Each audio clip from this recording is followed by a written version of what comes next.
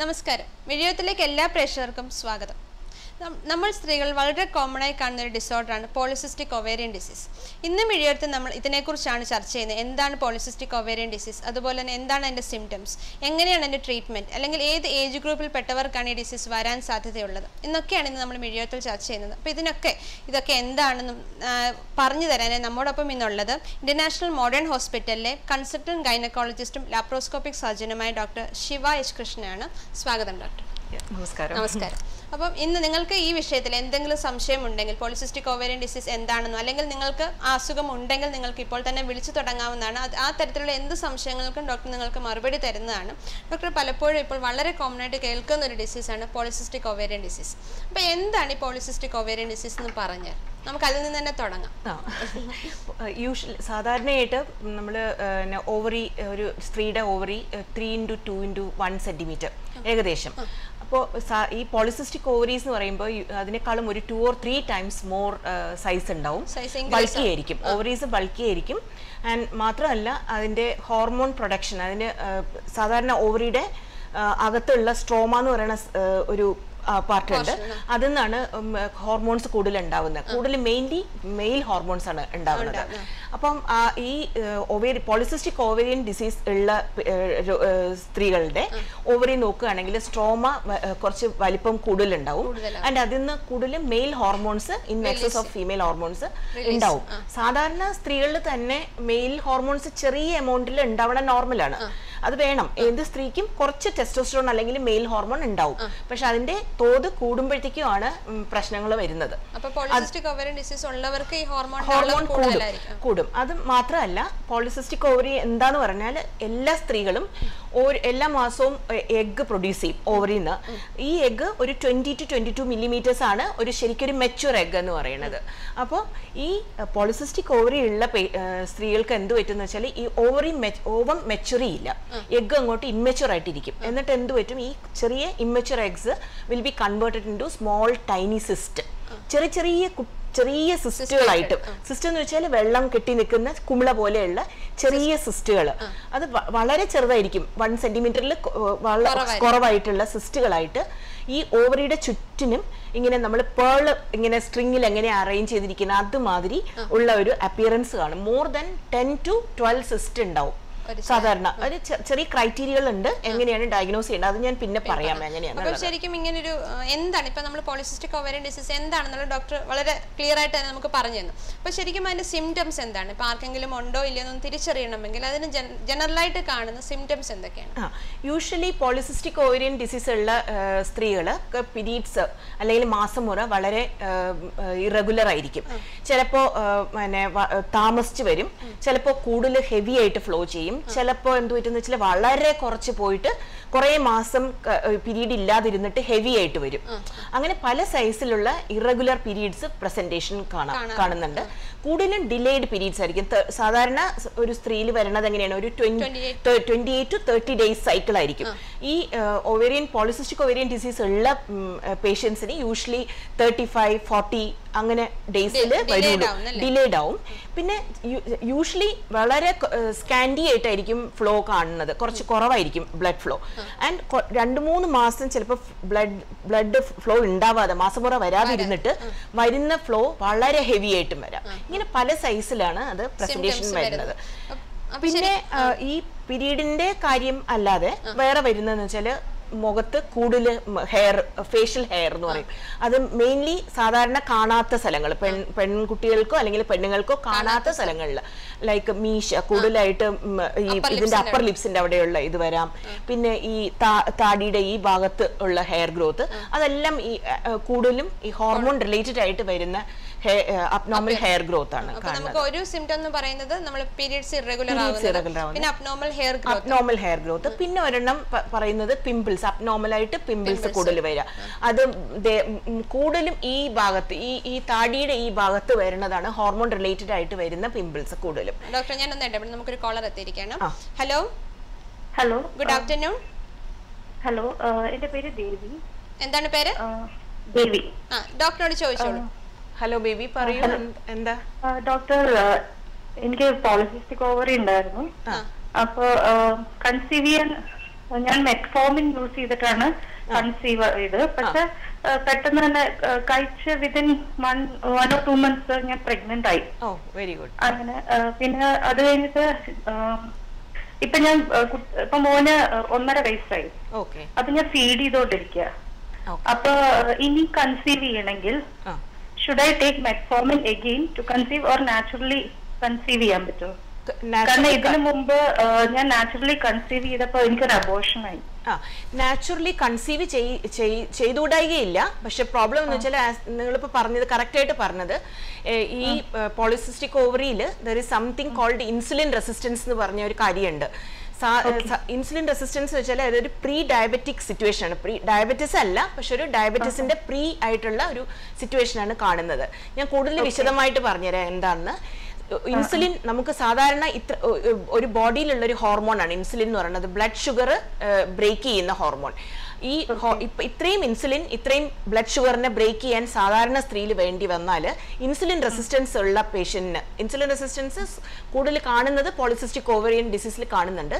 ആ insulin resistance ഉള്ള സ്ത്രീക്ക് ഇത്രയും ഇൻസുലിൻ വേണം, same amount of glucose break ചെയ്യാൻ. ഇതാണ് മെയിൻ ആയിട്ട് ഇൻസുലിൻ റെസിസ്റ്റൻസ് എന്ന് പറയുന്നത്. മനസ്സിലായോ അത്? അപ്പോൾ ഈ ഇൻസുലിൻ റെസിസ്റ്റൻസ് ഉള്ള പേഷ്യൻസിന് കൂടുതൽ ചാൻസസ് ഓഫ് മിസ്കാരേജ് കാണുന്നുണ്ട്. സോ എപ്പോഴും നല്ലത് പിന്നെ നിങ്ങളിപ്പം കുട്ടിക്ക് 1.5 വയസ്സായി, ഇനി അടുത്ത പ്ലാൻ ചെയ്യുന്നതിന് മുമ്പ് ഈ ഇൻസുലിൻ റെസിസ്റ്റൻസിന്റെ ഒരു തോതൊന്ന് നോക്കുന്നത് നന്നായിരിക്കും. എന്നിട്ട് മെറ്റ്ഫോമിൻ സ്റ്റാർട്ട് ചെയ്താൽ വളരെ നന്നായിരിക്കും. അതാണ് എന്റെ ഒരു ചെക്ക് ചെയ്തപ്പോ everything is as of normal. ഞാൻ അങ്ങനെ ഓവർ വെയിറ്റ് അല്ല, വളരെയധികം കറക്റ്റ്. പക്ഷെ എന്നാലും ഇനി ഒരു ടെൻഡൻസി ഉണ്ടാവും ഇനി PCOD-യുടെ. പോളിസിസ്റ്റിക് ഓവേറിയൻ ഡിസീസ് എന്ന് പറയുന്നത് ഒരിക്കലും നമുക്കൊരു 100% ക്യൂർ ഇല്ല. നമുക്കത് അണ്ടർ കൺട്രോൾ ആക്കി വെക്കാനേ പറ്റുള്ളൂ. അതൊരു പറയുന്നതിൽ വിഷമം തോന്നരുത്, പക്ഷെ അതാണ് സത്യം. 100% നമുക്ക് ക്യൂർ ചെയ്യാൻ പറ്റില്ല, but we can keep it under control. അതുകൊണ്ട് ഇൻസുലിൻ റെസിസ്റ്റൻസ് നോക്കിയിട്ട് നമ്മൾ സാധാരണ ഫാസ്റ്റിംഗ് ഇൻസുലിനും ഗ്ലൂക്കോസും നോക്കും. അത് കഴിഞ്ഞിട്ട് 75 grams ഓഫ് ഗ്ലൂക്കോസ് ഡ്രിങ്ക് തന്നിട്ട് 1 hour and 2 hours ഇൻസുലിനും ഗ്ലൂക്കോസും ചെക്ക് ചെയ്ത് നോക്കണം. എന്നിട്ട് ഇൻസുലിൻ റെസിസ്റ്റൻസ് കാണിക്കുന്നുണ്ടെങ്കിൽ മെറ്റ്ഫോമിൻ കഴിക്കുന്നതായിരിക്കും ഉചിതം. കാര്യം അത് നമ്മുടെ മിസ്കാരേജസ് അല്ലെങ്കിൽ ഗർഭം അലസി പോകുന്നതിനെ വളരെ കുറയ്ക്കും. അപ്പൊ ഈ ഫീഡ് ചെയ്യുന്ന സമയത്ത് മെറ്റ്ഫോമിൻ കഴിച്ചിട്ട് കൺസീവ് ചെയ്യാൻ പറ്റുമോ? ഫീഡിങ്ങിന്റെ സമയത്ത് മെറ്റ്ഫോമിൻ കഴിക്കുന്നതുകൊണ്ട് കുഴപ്പമില്ല. അങ്ങനെ കോൺട്രാ ഇൻഡിക്കേറ്റഡ് ആയിട്ടൊന്നുമില്ല, കഴിക്കാം. അപ്പൊ അങ്ങനെ കൺസീവ് ചെയ്യാൻ പറ്റും അല്ലേ? കൺസീവ് ചെയ്യാൻ പറ്റും. Thank you very much. അപ്പോൾ ഡോക്ടർ നമ്മൾ സംസാരിച്ചിരുന്നത് പോളിസിസ്റ്റിക് ഓവറിയൻ ഡിസീസിന്റെ സിംറ്റംസിനെ കുറിച്ചാണ്, അല്ലെങ്കിൽ നമുക്ക് എങ്ങനെ അറിയാൻ പറ്റും നമുക്ക് ഉണ്ടോ ഇല്ല. അപ്പോൾ ഒന്ന് നമ്മൾ ഹോർമോണൽ ഇറഗുലാരിറ്റിയെ കുറിച്ച് പറഞ്ഞു, പിന്നീട് നമ്മൾ അബ്നോർമൽ ഫേഷ്യൽ അല്ലെങ്കിൽ ഹെയർ ഗ്രോത്തിനെ കുറിച്ച് പറഞ്ഞു, പിന്നെ നമുക്ക് പിമ്പിൾസ് വരും. അപ്പൊ ഇത്രയൊക്കെയാണ് നമ്മൾ ഇതാണ് കൂടുതലും കാണുന്നത്. പിന്നെ ഒരു ഇപ്പോൾ പോളിസിസ്റ്റിക് ഓവേറിയൻ ഡിസീസ് എടുക്കുകയാണെങ്കിൽ ഒരു 25% of the patients obeys over weight ആയിരിക്കും. അത് body mass index more than 30 കൂടുതൽ കാണും. അതുപോലെ ഡോക്ടർ നമ്മളിപ്പോൾ സിംറ്റംസിനൊപ്പം തന്നെ നമുക്കൊരു ഏജ് ഗ്രൂപ്പ് നമുക്ക് പറയാൻ പറ്റും. ഏത് ഏജ് ഗ്രൂപ്പിലുള്ളവർക്കാണ് ഇങ്ങനൊരു സിംറ്റംസ് അല്ലെങ്കിൽ ഈ ഡിസീസ് വരാൻ സാധ്യത? ഇപ്പോൾ 20-ന് ശേഷമാണോ, അല്ല ഒരു ഏജ് ഗ്രൂപ്പ് നമുക്ക് സ്പെസിഫിക് ആയിട്ട് തീർച്ചയായിട്ടും പറയാം. ഏത് ഏജ് ഗ്രൂപ്പിൽ വേണമെങ്കിലും വരാം എന്നുള്ളതാണ് സത്യം. കാര്യം കൊച്ചു ഇപ്പൊ പ്യൂബർട്ടി കഴിഞ്ഞ് ആ പ്രായം തൊട്ട് എത്ര വയസ്സ് വരെ വേണമെങ്കിലും വരാം. എത്ര വയസ്സ് വെച്ചാൽ റീപ്രൊഡക്റ്റീവ് ഏജ് ഗ്രൂപ്പ് ഒരു 50 years വരെയൊക്കെ കാണുന്നുണ്ട് കൂടുതലും. തൊട്ട് നമുക്ക് നോക്കണം എപ്പോഴും. അത് എസ്പെഷ്യലി ഈയിടെയായിട്ട് നമുക്ക് കാണുന്നതെന്ന് വെച്ചാൽ കൂടുതലും ലൈഫ് സ്റ്റൈൽ ചേഞ്ചസ് കൊണ്ടോ നമ്മുടെ സെഡൻഡറി ആയിട്ടുള്ള ഹാബിറ്റ്സ് കൊണ്ടും ആൻഡ് മോർ ജങ്ക് ഫുഡ്സ് ഒക്കെ കുട്ടികളൊക്കെ കൂടുതൽ ജങ്ക് ഫുഡും കാര്യങ്ങളൊക്കെയാണ് ഇഷ്ടപ്പെടുന്നത്. വീട്ടിലുണ്ടാക്കിയ ഹോം ഫുഡിനെക്കാളും കൂടുതൽ ഇഷ്ടപ്പെടുന്നത് പുറത്തുനിന്ന് മേടിക്കാൻ. അപ്പം നമ്മൾ അതിനൊരു കൺട്രോള് ശരിക്കും വേണം. കൊടുക്കാം, പക്ഷെ നമുക്ക് ഒരു കൺട്രോൾ വേണം. എന്ന് വെച്ചാൽ ഈ വക പല സൈസിലുള്ള ഫുഡ് പുറത്തുനിന്ന് കഴിക്കുന്ന ഫ്രോസൺ ചിക്കൻ അങ്ങനെയൊക്കെ ഉള്ളതിൽ നമുക്കൊരു കോളർ എത്തിയിരിക്കുകയാണ്. Hello hello, good afternoon. വീഡിയോത്തിലേക്ക് സ്വാഗതം. പേര് പറഞ്ഞോളൂ. ജിഷ, എന്റെ പേര് ജിഷ. ജിഷ ഡോക്ടറിനോട് ചോദിച്ചോളൂ. ജിഷ പറയൂ, എന്താണ്? എന്താ ജിഷ? ഡോക്ടർ, എനിക്ക് പോളിസിസ്റ്റിക് ഓവറി ഉള്ളതാണ്. ഡെലിവറി കഴിഞ്ഞ കറക്റ്റ് ആയിരുന്നു എനിക്ക് പീരീഡ്സ് എല്ലാം. അതിനുശേഷം ഇപ്പൊ എനിക്കത് വീണ്ടും ഇറഗുലർ ആയിട്ട് സ്റ്റാർട്ട് ചെയ്തോണ്ടിരിക്കുകയാണ്. ഞാൻ ഡോക്ടറെ കൺസൾട്ട് ചെയ്തിരുന്നു. അപ്പൊ എനിക്കൊരു മെഡിസിൻ തന്നു. എനിക്ക് ബ്ലീഡിങ് നിൽക്കുന്നില്ല 1 month ആയിട്ട്. അത് കഴിഞ്ഞ് 2-3 months എനിക്ക് കറക്റ്റ് ആയി. വീണ്ടും ഇപ്പോ എനിക്ക് ബ്ലഡ് ഇറഗുലർ ആയിട്ട് വന്നുകൊണ്ടിരിക്കുക. ഇറഗുലർ എന്ന് വെച്ചാൽ എത്ര ഷോർട്ട് ആയിട്ട് വരുന്നോ എങ്ങനെയത്? അല്ല, ലോങ് പീരീഡ് ആയിട്ട്. അപ്പൊ അന്ന് ഡോക്ടറെ കാണിച്ചതിന് മുന്നേ കാണിച്ചപ്പോ പറഞ്ഞു എക്സസൈസ് ചെയ്യാനായിട്ട്, വർക്ക്ഔട്ട് ചെയ്യാനാ പറഞ്ഞിരുന്നത്. ഇപ്പൊ എത്ര വെയിറ്റ് ഉണ്ട് ജിഷയ്ക്ക്? ഹലോ, എത്രയാ ജിഷയുടെ വെയിറ്റ്? എത്രയുണ്ട് വെയിറ്റ്? എത്രയുണ്ട്? Body weight? 64. വെയിറ്റ് കൂടരുത്, ഇപ്പൊ നോർമൽ ആണെന്ന് പറഞ്ഞിരുന്നത്. എത്രയുണ്ട്? 64. ഓക്കെ. ഇപ്പൊ നമ്മള് ഹൈറ്റ് ഉള്ള പ്രകൃതമാണോ? ഹൈറ്റ് എത്രയുണ്ട്? 5.3 ഉള്ളൂ. 5.3 ആണെങ്കിൽ ഏകദേശം 156 ഒക്കെ വരും അല്ലേ? 156 സെന്റിമീറ്റർ. അപ്പൊ ഒരു 56 ഒക്കെയാണ് ഏകദേശം കറക്റ്റ്. 56-57 ആണ് കറക്റ്റ് വെയിറ്റ്. അപ്പോൾ കുറച്ചൊരു 10 കിലോ കൂടുതലാണ് ഇപ്പോൾ ഉള്ളത് ഏകദേശം. അപ്പൊ അത് കുറയ്ക്കുമ്പോൾ തന്നെ വെയിറ്റ് റിഡക്ഷൻ ആണ് ഏറ്റവും നല്ല ഒരു ട്രീറ്റ്മെന്റ് ഈ പോളിസിസ്റ്റിക് ഓവറീസിന്. പീരീഡ്സ് ഇറഗുലാരിറ്റി കുറയ്ക്കും. എല്ലാ പ്രശ്നങ്ങളും ഒരുവിധം നല്ലോണം കുറയ്ക്കാൻ പറ്റും. നമുക്ക് വെയിറ്റ് റിഡ്യൂസ് ചെയ്യണേ, നന്നായിട്ട് എക്സസൈസ്, ഏതെങ്കിലും ഒരു ടാർഗറ്റഡ് ആയിട്ടുള്ള സൂപ്പർവൈസ്ഡ് എക്സസൈസ് പ്രോഗ്രാമിൽ എൻ്റർ ചെയ്യണം. ആൻഡ് ഫുഡും ശ്രദ്ധിക്കണം. Law carbohydrate diet and junk ഫുഡും ഈ ഫ്രോസൺ ആയിട്ടുള്ള ഫുഡ് ഒന്നും കഴിക്കാതെ കുറച്ച് ഫ്രഷ് ഫ്രൂട്ട്സ്, വെജിറ്റബിൾസ് ആൻഡ് പിന്നെ ഫിഷ് ബേസ്ഡ് ഡയറ്റ് വളരെ നല്ലതായിരിക്കും. മാഡം, ഡോക്ടർ, ഇത് എക്സസൈസ് ചെയ്യുമ്പോൾ എനിക്ക് ബ്ലീഡിങ് വരുന്നുണ്ട്. എക്സസൈസ് ചെയ്യുമ്പോൾ അത് മാത്രമല്ല, ഒന്ന് ഹോർമോൺ ഒന്ന് ചെക്ക് ചെയ്ത് നോക്കുന്നത് നന്നായിരിക്കും. ഈ ഇൻസുലിൻ റെസിസ്റ്റൻസും ഹോർമോണും ഒന്ന് ചെക്ക് ചെയ്ത് നോക്കൂ. അപ്പോൾ എന്തെങ്കിലും നമുക്ക് റെഗുലർ ആക്കാനായിട്ട് ചിലപ്പോൾ ഒരു 3 months ഒരു ഹോർമോണൽ ട്രീറ്റ്മെന്റ് ചിലപ്പം ചെയ്യേണ്ടി വരും. ഹോർമോൺ എന്തായാലും ചെക്ക് ചെയ്യണം. തൈറോയിഡും നോക്കണം. And prolactin level, milk hormone അല്ലെങ്കിൽ പ്രൊലാക്റ്റിനും തൈറോയിഡും നോക്കണം. അതും ഈ പോളിസിസ്റ്റിക് ഓവറിയും ഈ തൈറോയിഡിന്റെ അണ്ടർ ആക്ടിവിറ്റി ആൻഡ് പ്രൊലാക്റ്റിന്റെ കൂടുതലും ഇതെല്ലാം വളരെ അസോസിയേറ്റഡ് ആയിട്ടുള്ളതാണ്. അപ്പൊ അതൊന്ന് ചെക്ക് ചെയ്ത് നോക്കുന്നത് നന്നായിരിക്കും. Thank you Jisha. നമ്മൾ സംസാരിച്ചത് കോസസിനെ കുറിച്ചാണ്. എന്ത് കാരണങ്ങൾ കൊണ്ടാണ് നമുക്ക് ഇങ്ങനെ പോളിസിസ്റ്റിക് ഓവറിയൻ ഡിസീസ് വരുന്നത്? ഒന്ന് ഡോക്ടർ പറഞ്ഞു, നമ്മുടെ ജങ്ക് ഫുഡ് ഹാബിറ്റ്, ഒരു ഫുഡ് ഹാബിറ്റ് ഒരു മെയിൻ റീസൺ ആണ്. പിന്നീട് വേറെ എന്താണ്? പിന്നെ സെഡൻഡറി ലൈഫ്, എക്സസൈസ് ഇല്ലായ്മ. അത് നമ്മൾ ഇപ്പോഴത്തെ ജനറേഷൻ നമ്മൾ കൂടുതൽ കാണുന്നത് ഇരുന്നുള്ള ജോലികൾ കൂടുതൽ ചെയ്യുന്നത്. പണ്ടത്തെ നമ്മുടെ ആൾക്കാരെ പോലെ അല്ലല്ലോ. നമ്മളും എല്ലാവരും ഒത്തിരി ഇരുന്നിട്ടുള്ള ജോലിയാണ് ചെയ്യുന്നത്. ഈവൻ ജോലി ഉള്ളവർക്കും ഇരുന്നാണ് ചെയ്യണത്. കൂടുതലും എണീറ്റ് നടന്നും ഉള്ള എക്സസൈസും ഒക്കെ വളരെ കുറവാണ്. നടക്കുന്ന പോലും ബിക്കോസ് ഈ വർക്കിന്റെ സ്ട്രെസ് കാരണം നമുക്ക് എക്സസൈസ് ചെയ്യാനുള്ള സമയവും ഇല്ല ആൻഡ് എക്സസൈസ് ചെയ്യാനുള്ള മൂഡും ഇല്ല. വരുമ്പോ ടയർഡായിട്ട് വരും. പണ്ടത്തെ പോലെ എല്ലാ സ്ത്രീകൾ ഇപ്പോഴും ആണുങ്ങളെ പോലെ തന്നെ വർക്ക് ചെയ്യുന്നുണ്ട്. അത്രയും തന്നെ നമ്മൾ റെസ്പോൺസിബിലിറ്റി എടുക്കുന്നുണ്ട്. അതെല്ലാം കഴിഞ്ഞ് വർക്ക് പ്രഷർ കഴിഞ്ഞ് വീട്ടിലെ ജോലിയും നോക്കി കഴിഞ്ഞിട്ട് പിന്നെ പോയി ഒരു എക്സസൈസ് ചെയ്യാൻ ഉള്ള ആരോഗ്യം മിക്ക സ്ത്രീകൾക്കും ഇല്ല. അതാണ് ഒരു എക്സസൈസിന്റെ കുറവ് ഒരു വലിയ കാര്യമാണ്. പിന്നെ വൺ ഓഫ് ദി റീസൺ കൂടുതൽ ഡയഗ്നോസ് ചെയ്യുന്നു. ഇപ്പൊ പണ്ടും ഈ പോളിസിസ്റ്റിക് ഓവറി ഒക്കെ കാണും, പക്ഷെ പണ്ടത്തെ കാലത്ത് ആരും ഡയഗ്നോസ് ചെയ്തിരുന്നില്ല. ഇപ്പൊ അതിന്റെ ഗാഡ്ജറ്റ്സ്, നമുക്ക് അൾട്രാസൗണ്ട് ഉപയോഗിക്കുന്നു, കുറെ ഇമേജിങ്, MRI അങ്ങനത്തെ ഉള്ള കാര്യങ്ങളൊക്കെ നമുക്ക് ഉണ്ട് ഫോർ ഡയഗ്നോസിസ്. അതും കാരണമുണ്ട്, കൂടുതൽ കണ്ടുപിടിക്കുന്നു. ഇപ്പൊ നമ്മള് ജങ്ക് ഫുഡിന്റെ കാര്യം പറഞ്ഞാൽ അതുപോലെ നമ്മളൊരു എക്സസൈസിന്റെ കുറവ് നമ്മൾ പറഞ്ഞു. നമുക്കൊരു കോളർ എത്തിയിരിക്കുകയാണ്. Hello, good afternoon. മിഴത്തിലേക്ക് സ്വാഗതം. ഡോക്ടറോട് ചോദിച്ചോളൂ, പേരെന്ത് പറയുമോ? ലക്ഷ്മി. ഡോക്ടറോട് ചോദിച്ചോളൂ. പറയൂ ലക്ഷ്മി, എന്താണ് അറിയേണ്ടത്? ഡോക്ടർ, എനിക്ക് 34 വയസ്സുണ്ട്. എനിക്ക് 2 കുട്ടികളുണ്ട്. രണ്ടാമത്തെ കുട്ടിക്ക് 2 വയസ്സ് കഴിഞ്ഞു.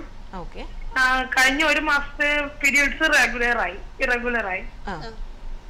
അപ്പൊ ഞാൻ ഡോക്ടറെ ടെസ്റ്റ് ചെയ്തപ്പോ പോളിസിസ്റ്റിക് ആണെന്ന് പറഞ്ഞു. മെഡിസിൻ മെറ്റ്ഫോർമിൻ സ്റ്റാർട്ടും ചെയ്തിട്ടുണ്ട്. എനിക്ക് കഴിഞ്ഞ ഒരു 6 മാസമായിട്ട് എന്റെ വെയിറ്റ്, പൊതുവെ വെയിറ്റ് ഉള്ള ആളാണ്, വെയിറ്റ് ഡ്രാസ്റ്റിക്കലി 2 കിലോ വീതം മാസം തോറും കൂടുക. അപ്പം ഈ പോളിസിസ്റ്റിക് ഉള്ളത് കൊണ്ടാണ് ഇങ്ങനെ കൂടാൻ സാധ്യതയുള്ളത്. അപ്പം ഈ പോളിസിസ്റ്റിക് ഉള്ളത് കൊണ്ടാണോ വെയിറ്റ് അതെ വെയിറ്റ് ഉള്ളതുകൊണ്ടാണോ അത് ശരിക്കും പറഞ്ഞാല് ഒരു ചിക്കൻ ആൻഡ് എഗ് പോലെയാണ് ഒരു സിറ്റുവേഷൻ ആണ്. It's A vicious cycle. Wait കൂടുന്നത് കൊണ്ട് ഹോർമോൺ ചേഞ്ചസ് വന്ന് പോളിസിസ്റ്റിക് ചേഞ്ചസ് ഓവറിയിൽ വരും. അതേസമയം polycystic disease is associated with obesity also. അത് രണ്ടും കൂടെ ചേർന്ന് നമുക്കൊരു ബ്രേക്ക് ചെയ്യണം അത് ആ cycle. It's A vicious cycle.